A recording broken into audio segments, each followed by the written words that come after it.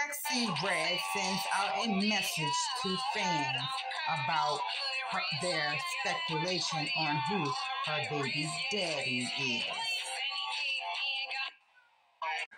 look, let's do something. Because I don't think y'all understand it. If my baby daddy in jail, and I always say free my baby daddy, but I said fuck my baby daddy, but I'm still saying free my baby daddy. Do y'all really think I'm pregnant by a nigga in jail? Like, how do y'all think that works? I just want y'all to use y'all antennas. We grown. I want y'all to use y'all antennas and stop playing stupid. Okay? Please. It's getting annoying. Okay.